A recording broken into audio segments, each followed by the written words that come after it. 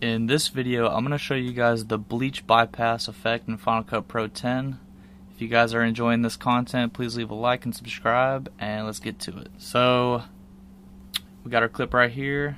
We go down to Effects, go to All, come down to Bleach bypass right here, and this color grade effect kind of just brings out the whites and kind of tones down the darks, so it's get a mixture of both, kind of makes it cinematic. Let's see, there's not a whole lot to play around with this effect. All you basically have is just the amount of the effect itself, how aggressive you want it to be, I guess. So you can see it really brings out the whites, or you could just meet it in the middle.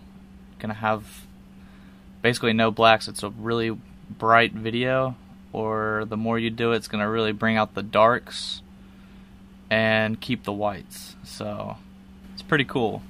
Alright, so that's basically it, guys. See you in the next video.